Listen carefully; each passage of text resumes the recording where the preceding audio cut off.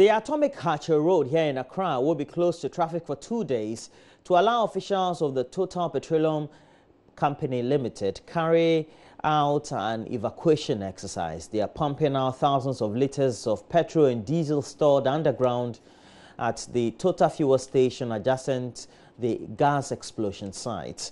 A recent gas explosion at the Medina Atomic Junction area claimed 7 lives and injured over 100 persons. JoyNews Latif Idris was at the evacuation site and now has filed this report. After Atomic Junction gas explosion, which has so far claimed 7 lives, people are still counting their losses. And today, officials from the Total Fuel Station are here trying to evacuate the fuel that is left in the tanks here at the fuel station. We have diesel and petrol still lodged in the tanks here, and officials of Total are here. In the background you can see this vehicle trying to get this evacuation exercise done properly. We have the Ghana National Fire Service also on standby in case of any ignition. I have an official of the Ghana National Fire Service. He's going to join me briefly. Officer, if you can join us to tell us exactly what and why we have officials of the Ghana National Fire Service station here at the fuel station. During our meeting last Friday, that's the just past Friday, the officials here advised that the remaining, let's say, petrol and diesel should be evacuated, so at least to avoid any future occurrence of any distance, since the station is not in use. So today is the day they are doing it, and we are invited here just to be on standby in case of there's any ignition or any distance. That's why you see us here. In the report I just did, I said officials from Total are those carrying out this evacuation exercise. Can you confirm this? Yes. Yeah. And how long is this evacuation exercise gonna take? Okay, we started about, I think, 1.5 hours ago that they started. But they told us earlier that it might last about 2 hours. So we are still on standby until they finish. Do we know the amount of fuel that is in the tanks? No, we don't know. We'll be able to know the amount after they are done with the evacuation. Is it likely that this evacuation is done and dusted today? Oh, I'm not sure we can finish all today, because they are claiming due to the temperature. Because of the temperature, we can do with the diesel. So that with the petrol, for that one, unless the temperature is down. Why is that? Can you educate us on that? You know, petrol is highly volatile than diesel. So definitely, with a little heat, it can easily ignite. That's why we want to wait. It's a precautionary measure. The operation officer of Medina Fire Station telling us why the Ghana National Fire Service is here. But earlier we tried speaking to officials of Total Fuel Station. We told the communications director isn't available to speak to us on this evacuation exercise. So we are unable to get the side of the Total Fuel Station on how long this exercise is going to take, but from what we've gathered from the officials of the Ghana National Fire Service, it's unlikely this exercise is going to be concluded today. Probably it is going to go into tomorrow and maybe the day after. Students at the Wa Campus of the University for Development Studies are now deserting their hostels due to incessant robbery attacks. Vice-Chancellor of the University, Professor Gabriel Ayum-Tay, noted that most of these attacks occurred at private hostels. Professor Tay also says for fear of losing their lives, the students were staying in houses that were far away from the university. He was speaking at the 25th matriculation of the UDS in Wa. Juxtaposing figures of application forms received last year and this academic year, Vice-Chancellor of the University for Development Studies, Professor Gabriel Ayum-Tay, noted that the university continues to record consistent decrease in the number of application forms for both undergraduate and the graduate programs. The university received a total of over 13,000 undergraduate and almost 800 postgraduate forms. The number of applications received this year was just 11,000, from 13 to 11. Clearly showing a drop in the number of applicants or applications received. This downward trend is being experienced by our sister universities across the country. However, he pointed out that there have been significant increase in the number of females admitted by the university this year as compared to that of last year. We admitted 7,971. Out of this number, 4,759% are males and 3,262, 41% are female. This shows an increase in the number of females that were given admission for this year compared to last year's, which was 35, and rather a drop in the number of males from 71% last year to 65 this year. Professor Gabriel Ayumte said there is persistent sharp increase in demand for persons who want to pursue medicine despite the limited space available. This year we had 722 qualified applicants for medical school, but we could only admit 100. So the 622, where are they? We could not do that. So we are going to have a para program that will start in January, and very soon, before Christmas, those qualified will be invited for interview and then selected for this program. He thanked the various landlords and landladies across the various campuses of the university for partnering them to provide accommodation for the students. However, one area that has not been properly handled by the owners of these private hostels have been the security and safety of our students. There are several reports of thieves and miscreants breaking into the facilities to torment students and steal their items, especially in Wa here. It has come as no surprise that many of these hostel facilities in Wa again here, or Bamaho to be specific, have been deserted by the students. I therefore wish to call on the owners of these hostels, our opinion leaders, and all the security agencies to help us provide enough security for these private hostels. The university also used the opportunity to launch its 25th anniversary. Reporting for JoyNews, Rafiq Salam. Wa. The Member of Parliament for Bia West, Dr. Augustine Teria, is asking colleague members of Parliament to stop shielding constituents who flout sanitation laws. Dr. Teria says this act by MPs is a reason Ghana has failed in a fight against unsanitary practices. He was speaking at the commemoration of the Global Hand Washing Day held at the Nsawam Road Church of Christ here in Accra.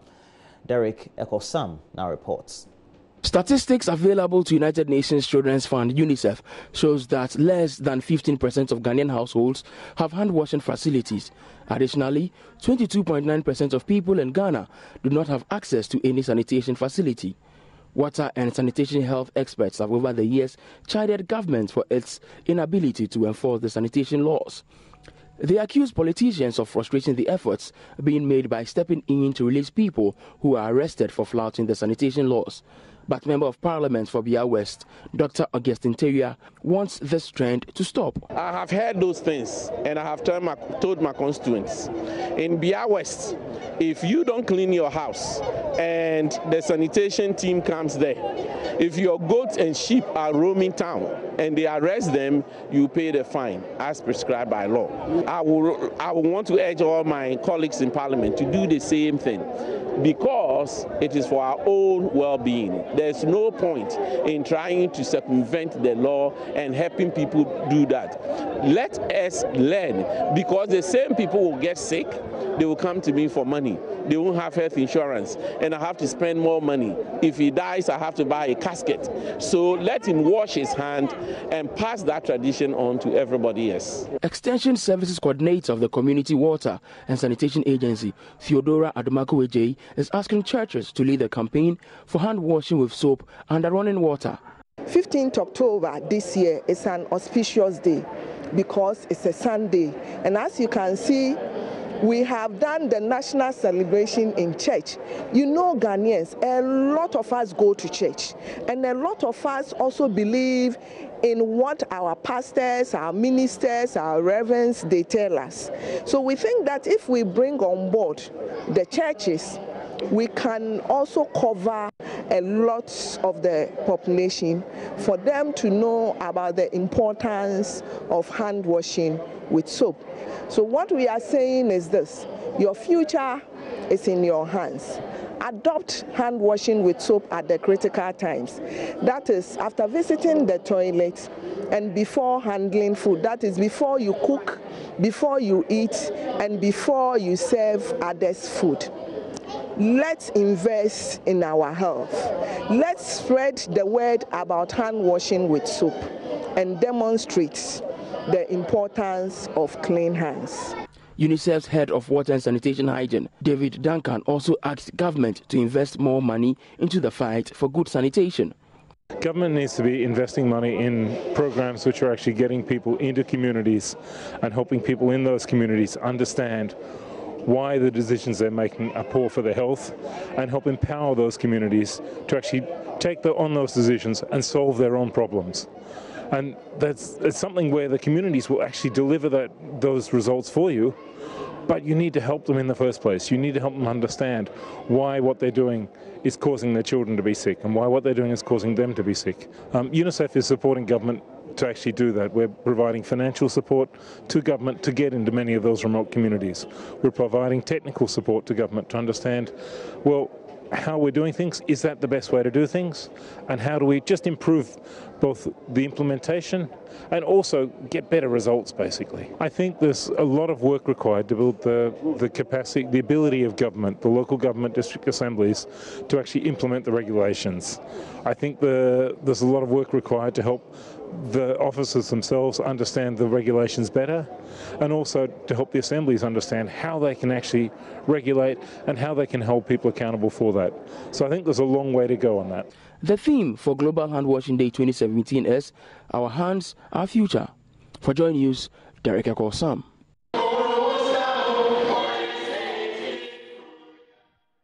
The Nursing and Midwifery Council has warned it will deal ruthlessly with health workers who misconduct themselves at their respective workplaces. The Registrar, Felix Nyante, tells JoyNews the council has intensified monitoring and supervision to fish out workers who mistreat patients.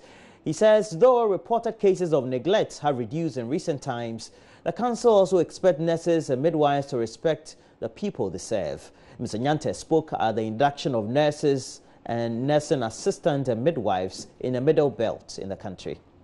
I promise to care for the sick with all the skill I possess, no matter what their race, greed, color, political or social status, sparing no effort to conserve life, alleviate pain and promote health. That is how the second line of the nurses' pledge reads. But some members of the public have different view on how the nurses conduct themselves at health facilities. 2 weeks ago, I went to a hospital around airport roundabout. In fact, I was attacked by asthma. And when I went there, I went for consultation, and then the doctor asked me to see the other nurse. I went there, and this nurse was asking me to pay 1.7 before I could attend it to. Meanwhile, I was under asthmatic attack. So you could imagine these scenarios. You see, under severe emergency care, and you are asking me to pay 1.7. I mean, it doesn't make sense. Mr. Nyante says authorities will not allow any health worker to go scot-free if found guilty of misconduct. Measures have been put in place, and you yourself, you can testify that these cases are now on the decrease. We have strengthened our supervision, we have strengthened our monitoring, and any nurse or midwives that is reported in that manner, the person is brought to book or sanctioned appropriately within the legal framework of our Constitution. Certain times we suspend them, other times we withdraw their certificates, other times we even send them to court, and the court slaps some penalties on them, fines on them. He advised the inductees from Ashanti and Bono Ahafo regions to be of good behavior at their various designated areas. Deputy Minister of Health Tina Na Ayele Mensah emphasized improved healthcare delivery in the country. We need to step up our efforts on preventive health and encourage more Ghanaians to adopt healthy health styles so as to prevent or delay the onset of chronic diseases in the first instance. We need to rely less on acute hospital care and focus more on primary care and caring for persons with multiple conditions. Ladies and gentlemen, there is no doubt that if we are to improve the standard of living of our people, then we must improve their health. Mahmoud Mohammed Nurudi reporting. The President, Nana Addo Dankwa Akufo-Addo, has indicated that agriculture remains the fuel that powers all activities in Ghana and has assured all farmers of his government support. He explains it is a reason government launched its flagship program, Planting for Food and Jobs. Well, the President made the statement at the 41st Annual Community Festival of the Chiefs and People of the Laura traditional area. Rafiq Salam now reports from Laura.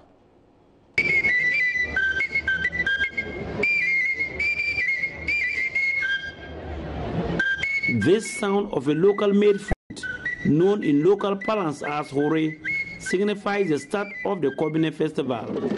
Cabinet Festival is celebrated by the chiefs and people of the Laura traditional area after a successful farming season. This year's event was attended by people from all walks of life, including a high-powered government delegation led by President Akufo-Addo and other top government functionaries. It is the first time in 13 years that a high-powered government delegation led by a president is attending a festival in the Upper West region. In attendance also were some prominent chiefs from the southern belt of the country and a delegation from neighboring Burkina Faso. Paramount Chief of the Laura traditional area, Napo Wele Kabo III, commended the government for initiating policies which are geared towards reducing the burden on the citizenry. We particularly applaud you for the bold decision to implement the free senior high school policy, which you promised. This policy has brought a lot of relief to parents and reduced the usual anxiety anytime there are fresh admissions into senior high schools. The free senior high school policy is a pure investment, a sure investment in the future of our children and a guarantee of our future prosperity as a nation. My people and I have faith in your ability and commitment to carry through all these laudable projects and assure government of our unwavering support and cooperation in the implementation of your vision. Deputy Minister for Roads and Highways, a member of Parliament for Laura constituency, Anthony Inyo Abaifakabo, laid bare his plans for the Laura district. The future of the constituency rests with us, the young. I recognize the challenges you face, and we are going to work to ensure that the MP's apprenticeship program, which will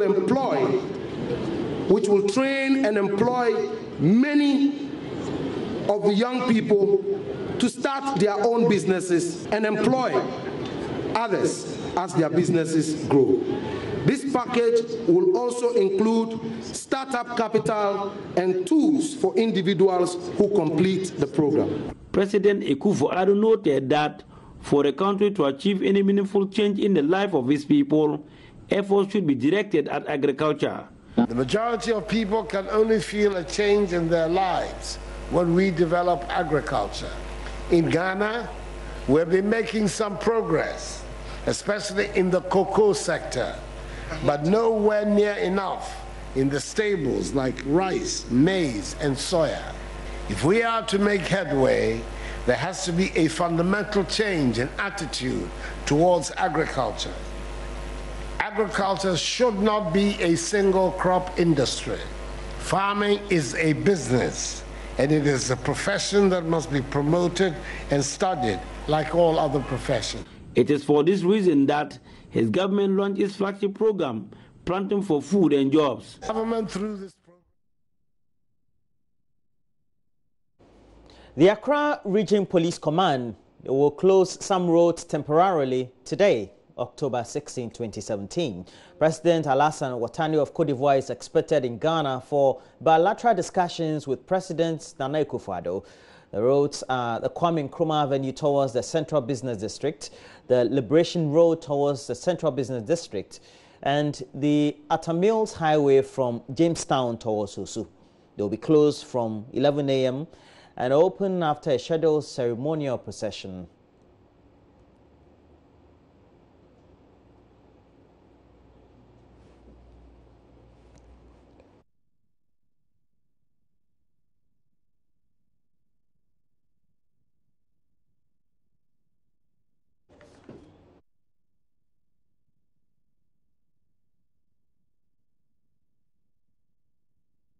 And that's it for the latest news tidbits we have in the